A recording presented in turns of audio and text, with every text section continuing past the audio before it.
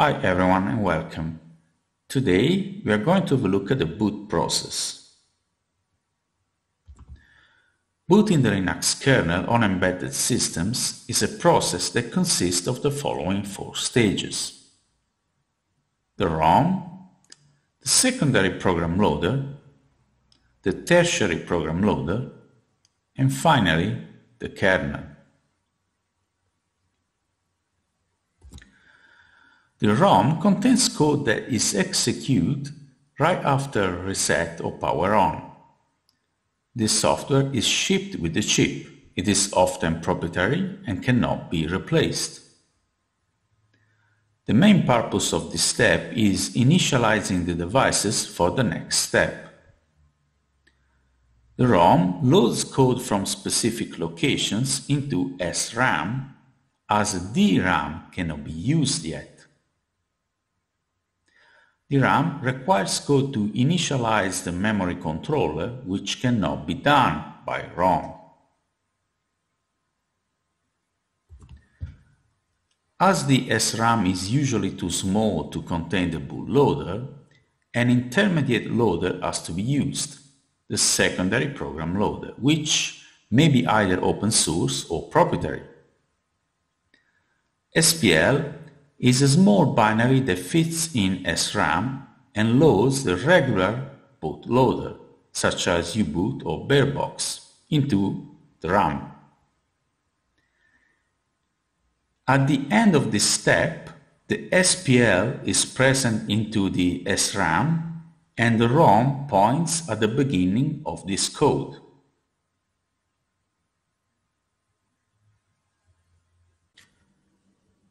SPL configures the memory controller and other components so that the tertiary program loader can be loaded into the RAM.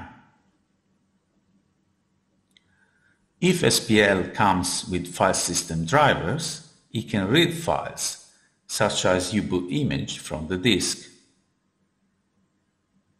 SPL usually does not allow for any user interaction. At the end of this stage, DRAM contains TPL and SPL can jump to it. Full bootloaders such as U-boot and Bearbox are finally running. Users can access a command line interface to select a newer kernel, perform maintenance tasks, etc. At the end of this step, the kernel is stored into memory, ready to be started. Embedded bootloaders usually disappear once the kernel is loaded, in order to free up memory. Many ARM and Intel platforms run firmware based on the Universal Extensible Firmware Interface, UEFI. UEFI booting process consists of similar steps to those already discussed. UEFI booting process can also be divided into 4 steps. Let's have a look at the boot process when the UEFI is used. Step 1. UEFI initializes the hardware. Step 2. The firmware works as the SPL, as I initialize the memory controller and other components, so that an EFI boot manager can be loaded from the EFI system partition or from the network via PXE boot. ESP must be FAT1632 and the boot manager must be located somewhere like this location over here. It's going to be similar on your machine.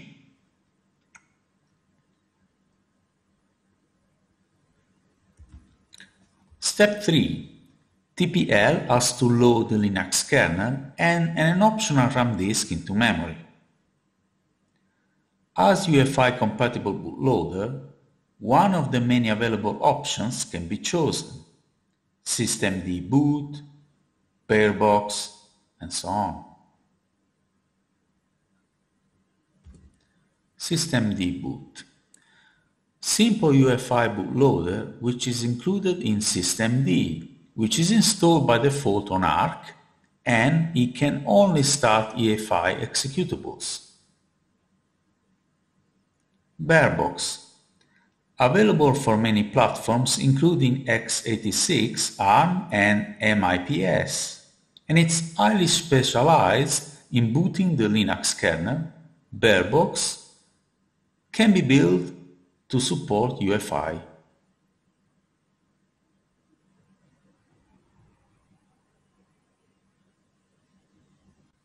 And now we are loading the kernel. The bootloader is going to pass some information to the kernel. Let's have a look at some example of this information. Detected hardware such as CPU clock speed and amount of memory, machine number for those platforms that do not support device trees. We are going to cover device trees very soon.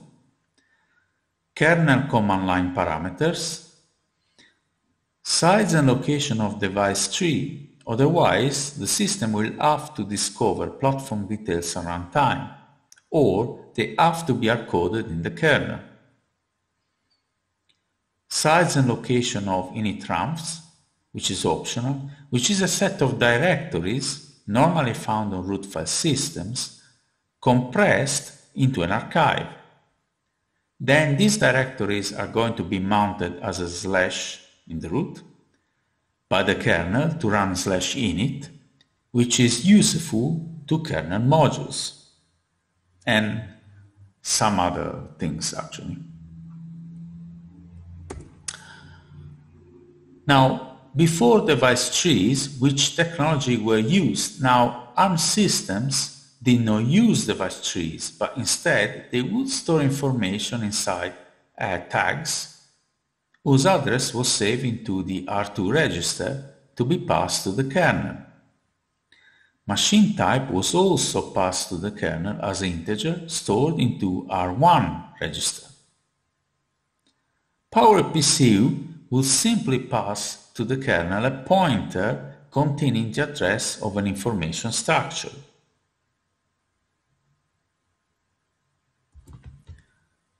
Device trees. Device trees, as defined in the Open Boot standard, are tree data structures with nodes that describe physical devices. Can be either loaded by the bootloader that passes them to the kernel, usually through R2 register, or embedded into the kernel. Device trees are saved into .dts files while they are compiled using the device tree compilers to produce a device tree blob.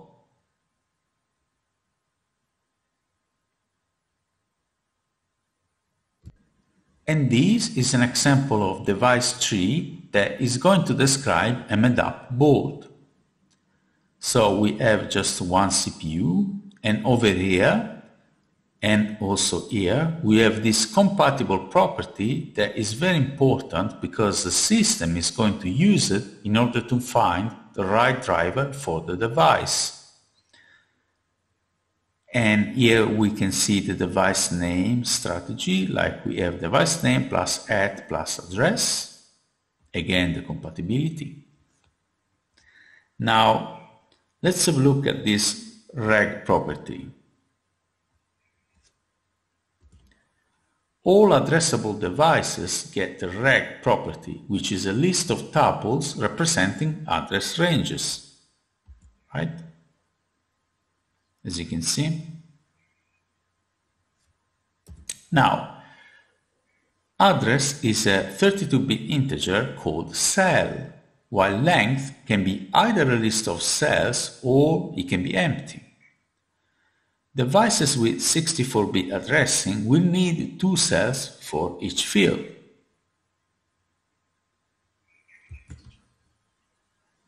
So we have 4 cells over here, and here just 1.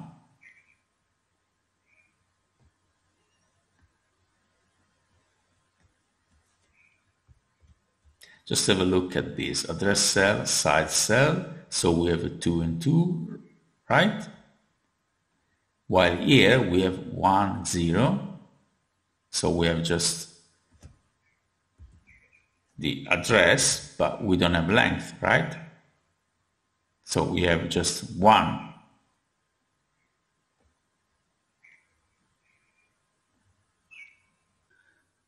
The following properties are also important.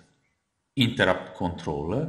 This node receives interrupt signals. Interrupts. Node containing a list of interrupt specifiers. Interrupt parent. Link or handle that points to the interrupt controller for the current node. Interrupt cells. How many cells are in interrupt specifiers for this interrupt controller? And now you can pause it if you need. We are gonna have a look at this example. We can come back. Now this defines handle int c to the controller, and we have the controller down here. This is saying that this is an interrupt controller. This defines how to specify interrupts. So it's saying that we need 2 group of digits. And in fact, over here, this serial is defined an interrupts using 2 group of digits. So here we are defining interrupts for this device.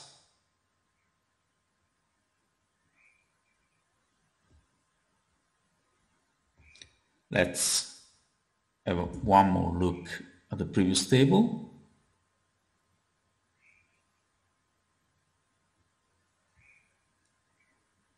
And let's go back. And you can pause it if you wish. I'm going to move next. Device trees have to be passed to the kernel in their binary representation as DTB files, obtained using the compiler DTC. Bear in mind that DTC does not return verbose debug information. Therefore, working with these files is difficult. The device tree compiler DTC can also be used to unpack device tree blob files DTB. Device trees only describe the hardware present on the platform and how this works. They do not say anything about which configuration should be used. Device trees are platform independent, therefore can be considered as a stable. Device trees might make the kernel bigger and might slow the boot process down. Developers should not create extremely detailed device files, as these might make the binding process more complex and less flexible when changes occur. These files can always be extended but should never be modified.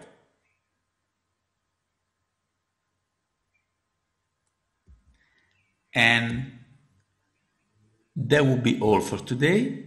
I hope you've enjoyed my class.